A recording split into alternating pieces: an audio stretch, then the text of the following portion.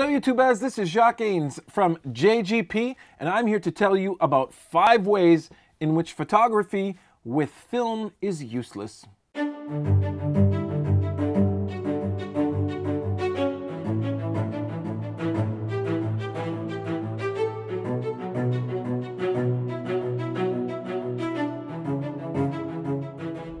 I am here to talk about 5 ways in which I think film photography and shooting film is ridiculous. And I am asking you right off the bat, okay? I want you guys right away to please defend yourselves. Those film buffs, before I even start and talk about my points, I want all those film buffs out there to please defend yourselves. I want to talk about it now because I don't want people to click out of here, call me an asshole, and then just, get pissed before they see the whole video. So I'm telling you right now, this video is all about getting you guys to talk about why you're filming with film.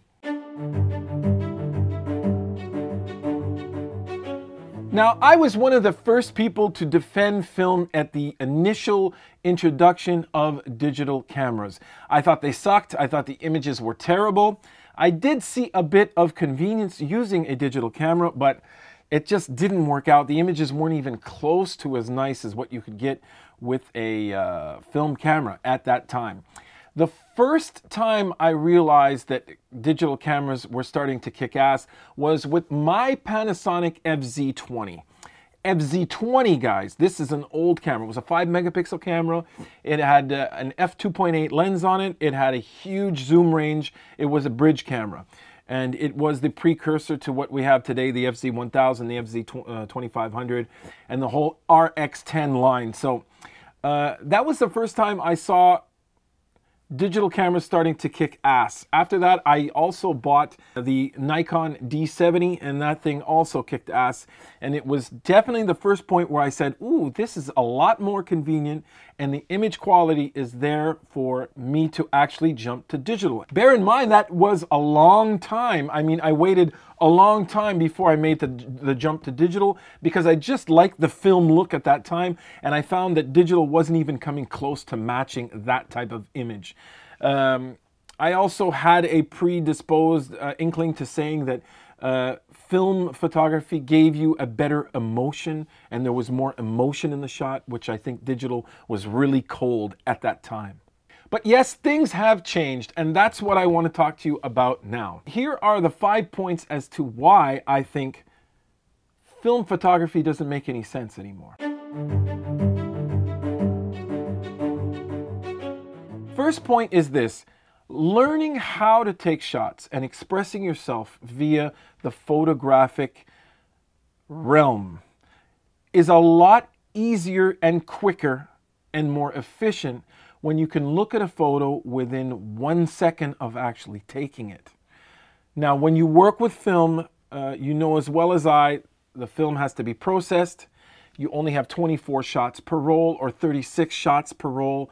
But every time you take that shot, you have to wait to get back to the lab. You send it to the lab, and the lab brings it back within a week. Maybe there's other processes that are a lot quicker, but it takes a long time before you can actually reevaluate the shot you're doing. So reevaluation is a lot quicker with digital. The advent of the RAW file format has brought a whole new realm to photography itself. Not only in the sense that you actually are less constrained by exposures and film types and ISOs in a digital camera as usual. RAW file formats gives you a degree of dynamic range, the likes of which you cannot ever have with a film camera ever. It's just impossible. You can go up 5 stops one side, 5 stops the other side, and get a great shot and still express your emotion. RAW file formats is your ability to go back in time. So a lot of people are going to say, well, you got to be a good photographer when you take the shot. I agree with that. But the fact that you can go back in time and prioritize the moment and not necessarily the technicality of the shot you took it's an amazing advantage you have with digital and that you don't have with film. If you had a great moment, that won't come back. RAW file format allows you the ability, the leeway, and the forgiveness to go back to that shot and work with it and have something that is presentable. If you screw up with your film camera, it's over. It's over. You don't have that shot. You can process, do different things to get something different, but you can't get the shot. And that's what I like about RAW file format. It allows you another way of expressing yourself. Now, number 3, the way photography is experienced today has changed so much from the old film days. Now, via social media, via our tablets, our telephones, and our computers, that's the way we share a photographic experience. 99% of people experience the photographic experience via a digital device.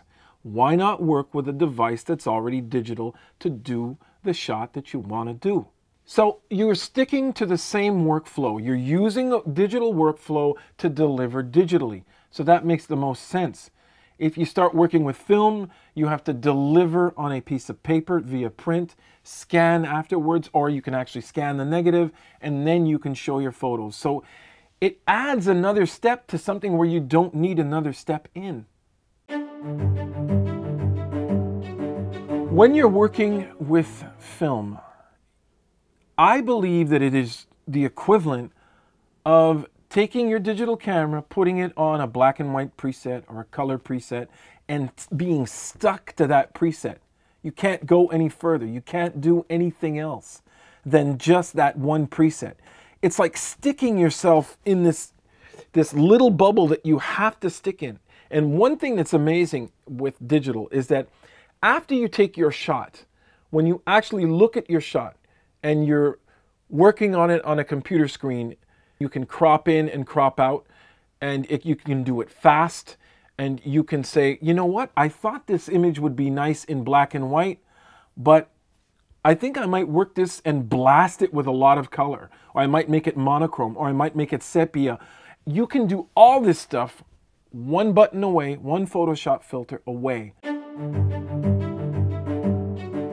I have not yet seen a shot taken with a film camera that I cannot reproduce using a couple of Photoshop filters. I'm not even going to the point of saying I'm going to go out and order really expensive ones, expensive Photoshop filters, or someone who's just dealt with that and try to get the perfect film look. I can literally get that look in a basic version of Photoshop, almost Photoshop elements.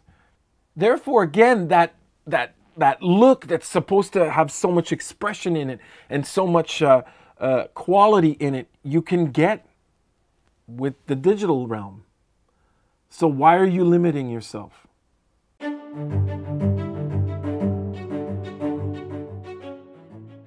Now, here is my conclusion. I think that most people that shoot with film are actually in love with the process and not necessarily the result. They like the romanticism of actually taking the film out.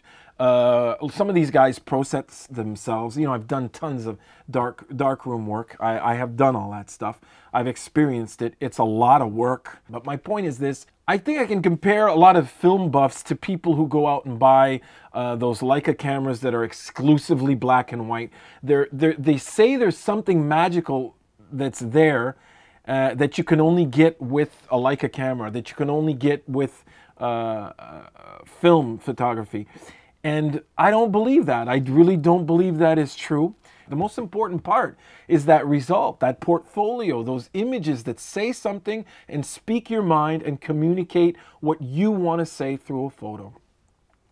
Now, that is my opinion, and it is my opinion, and it is my humble opinion, guys. All you photo buffs out there, I want to hear your defense of how these points I just made make no sense at all. Destroy me, please. Please, I want you to. I want you guys to tell me where I'm not making sense and why the film look is so much more amazing. So please leave your comments down below. Follow me on Facebook, Twitter, Instagram for my high quality stuff. Check out Behance. If you like this video, don't forget to click the thumbs up at the bottom. If you want to keep in cahoots with what I do, subscribe. And don't forget, everybody, keep on making something from nothing.